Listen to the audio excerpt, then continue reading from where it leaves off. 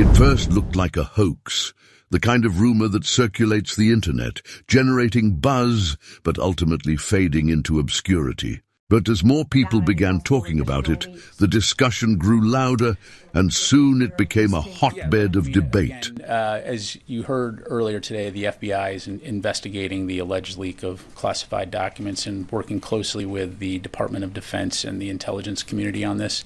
The investigation is in its first few days, so it's important to let that investigation run its course. As it relates to the safety or the safeguarding of sensitive information, that is, of course, something that we take incredibly seriously here at the Department of Defense, and will continue to do so. But as it relates to this particular allegation, as I'm sure you can appreciate, because it's under investigation, I'm just not going to be able to offer any more comment. Was it real? Could something so inflammatory, so consequential, truly have slipped into the public sphere? The authenticity of the leaked document became a central question, with skeptics quick to cast doubt and officials scrambling to offer partial confirmations. In a whirlwind of denials, half-truths, and carefully worded statements, it became clear that there was something to this leak, something unsettling. Those tasked with investigating the leak were in disarray. The content of the document wasn't just any mundane state information. It was something deeper, laden with truths that the U.S. would rather not have seen the light of day. It became an embarrassment for Washington, as the document painted the U.S. not as the beacon of justice it often claims to be, but as an empire of shifting morals, one that only remembers international rules when those rules serve its own interests or can be wielded against an adversary. And you said you had a follow-up? I have one quick follow-up. There's obviously been one Defense Department employee who has been named on social media. Can you say whether or not that person or anyone else has had either their security clearance limited or anything as a result of this investigation so far? Yeah, again, as I just highlighted, this investigation is in its first few days, and it's important to let the investigation run its course. To my knowledge, this official is not a subject of interest, and the department remains fully committed to supporting the investigation, and I'll just leave it there. The hypocrisy was becoming harder to hide. At the end of this diplomatic theater, one thing became certain: the document was authentic. What had started as a possible hoax was now confirmed to be true, and the consequences of its contents were reverberating across the globe. The leaked document was not just real. It showed that the U.S. may have allegedly warned Iran about a looming nuclear Armageddon if Tehran responded too aggressively to an Israeli strike. This wasn't just any ordinary leak. It pointed to a situation where a major conflict in the Middle East could escalate into something catastrophic. It became clear that the world was teetering on the edge of a new, volatile war. However, as the U.S. leak continued to dominate headlines and social media discussions, another critical leak went almost unnoticed. This time, it came from Iran, and while the global media was largely fixated on the American document, this Iranian leak revealed something just as important. A document recently in circulation in Iran appeared to contain alarming details about Iran's preparations for an Israeli strike. In a report translated by OMT News, it became apparent that Iran was not only expecting an Israeli attack, but was also preparing for a robust counterstrike. The document urged workers at Iran's nuclear facilities, oil refineries, petrochemical industries, government ministries, and military sites to brace for an Israeli assault. What's particularly striking about this Iranian document is the tone. There's a palpable sense of panic, but also a steely determination to respond in kind. Iran isn't backing down. Instead, it is gearing up for a fight that could have unprecedented consequences for the region and beyond. We have sent our protest letter to the Secretariat and the Director General of the International Atomic Energy Agency. This is a fundamental responsibility of the Foreign Ministry, and we will certainly pursue this matter further. Before we get deeper into the details of this sensitive information, let's take a closer look at the Israeli document itself, which now stands confirmed. The most shocking aspect of the leak is that it provides direct confirmation that Israel possesses nuclear weapons. For years, Israel has maintained a strategic ambiguity regarding its nuclear arsenal, neither confirming nor denying its existence, while accusing Iran of trying to build a nuclear weapon to destroy the Jewish state. But with this leak, that ambiguity has evaporated. The world now has undeniable proof. Israel has nuclear weapons, and it seems ready to use them if it deems necessary, possibly against Iran.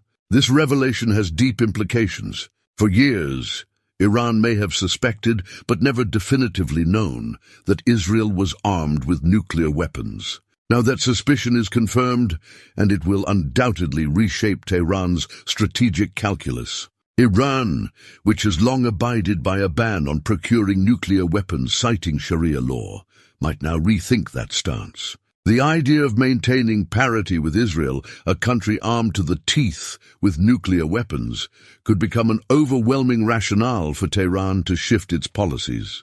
The enriched uranium Iran already possesses could be weaponized within weeks, if not days. This leak could very well trigger a nuclear arms race in the Middle East. The timing of this leak is also significant.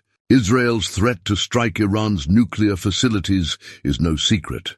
And now, with this confirmation of its nuclear arsenal, Tehran might feel more pressure than ever to develop a nuclear deterrent. Thinking back a year to remember that one of the reasons why Hamas, it's thought, staged that horrible attack into Israel 12 months ago was because Israel and Saudi Arabia were probably a week or two away from signing a peace agreement. And of course, that suits no one's interests in Iran. It suits none of the extremist terrorist organisations that Iran funds and trains. But frankly, most of the, certainly the Sunni Arab countries, that is to say Saudi Arabia, Egypt and Jordan, many of the Gulf states, they would rather see Israel damage Iran's nuclear weapons ambitions. What happens if Iran decides to accelerate its nuclear program? Western analysts warn that a nuclear exchange could become inevitable in such a scenario, plunging the entire region into a devastating conflict. Some experts even argue that Israel sees this as its only opportunity to act to strike before Iran reaches the point of no return with its nuclear capabilities. The leaked Israeli document also raises a troubling question. Will Israel's preemptive strike successfully cripple Iran's nuclear program? If they attack Israel, the Israelis could take the advantage. The Israelis are in such euphoria, they can even attack the nuclear facilities of Iran. The Israelis, for sure, if Iran attack, will hit the oil refineries. We have to be very careful of having an impact on world economy.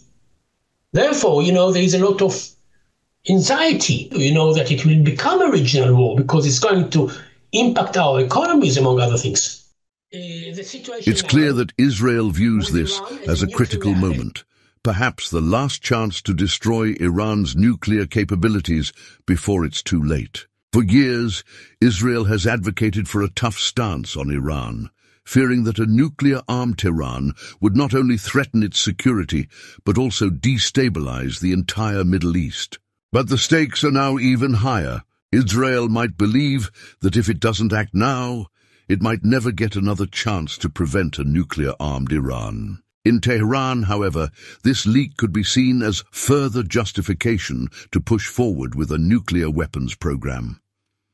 Iran's leadership might argue that the threat of an Israeli nuclear strike leaves them with no choice but to develop their own arsenal to ensure mutual destruction is assured, a dangerous but often stabilizing force in nuclear politics. It is a chilling reality that as both sides prepare for conflict, the world might be sleepwalking into one of the most dangerous confrontations the Middle East has ever seen. Will Israel strike first, hoping to disable Iran's capabilities. Will Iran retaliate with such force that it escalates into a full-blown nuclear exchange? As these leaked documents continue to swirl through the internet and media, one thing is certain. The countdown to war has already begun. Insert. Looking at the leak from a more critical perspective, one might speculate that Israel may have wanted to send a clear message to Iran, signaling that it has secret missiles ready to counter any planned retaliation if Iran strikes its key targets. Among the most significant revelations were the names of two secret weapons, Rock and Golden Horizon, both air-launched ballistic missile (ABLM) systems.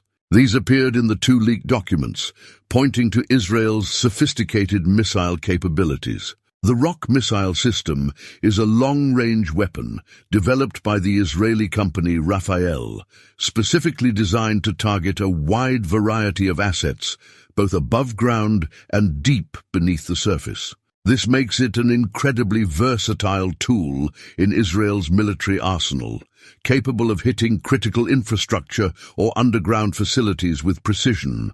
On the other hand, Golden Horizon is believed to be the Blue Sparrow missile system, which has an impressive range of approximately 2,000 kilometers, around 1,240 miles. The mention of these missile systems suggests that Israel might be preparing for an expanded and more strategic version of its previous ABLM attack on an Iranian radar site near Isfahan back in April.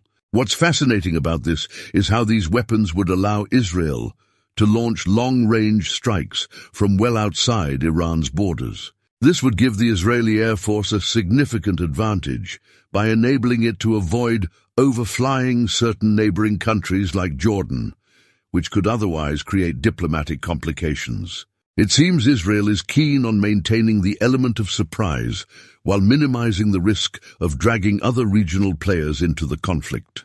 Notably, the leaked documents did not indicate any preparations by Israel to activate its nuclear deterrent, which raises some interesting questions about the country's overall strategy. The U.S. government, at Israel's request, has always maintained a veil of secrecy regarding Israel's nuclear capabilities. Officially, Washington never acknowledges that Israel possesses nuclear weapons, which has led to considerable embarrassment in the wake of this leak. It's no secret that the U.S. and Israel have a history of engaging in geopolitical maneuvering, often shrouded in secrecy and misdirection. This has led some to speculate that the leak might have been a staged operation designed to send specific signals to both Iran and the broader international community. The U.S. maximum pressure campaign against Iran is working on a tactical level. Iran has less money, for example, to send to various proxies supporting in the region. However, there's a twist in this narrative. Investigations have increasingly pointed to a Pentagon official as the source of the leak, leading many to reconsider whether this was a staged event at all. Instead, it's possible that the leak was the result of a covert operation, with Iranian intelligence collaborating with an American security official who was eager to avoid the outbreak of a potential World War III in the Middle East. Recent, albeit unconfirmed, reports have identified Ariana Tabatabai as the individual allegedly responsible for leaking the documents. This adds another layer of intrigue, given her background and connections. Ariana Tabatabai is a prominent Iranian-American scholar, a senior policy advisor to the United States Department of Defense, and a figure with an impressive academic and professional resume.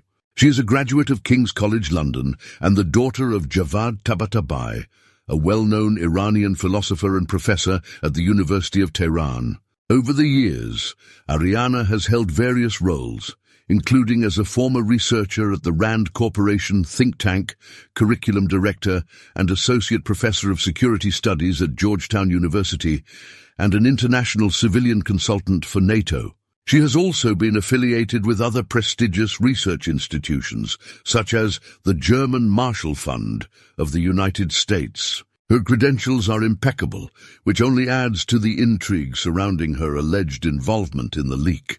In 2020, before the US presidential election, Tabatabai published an article in Foreign Policy magazine where she argued that Iran's fragile economy would force it to negotiate and make concessions.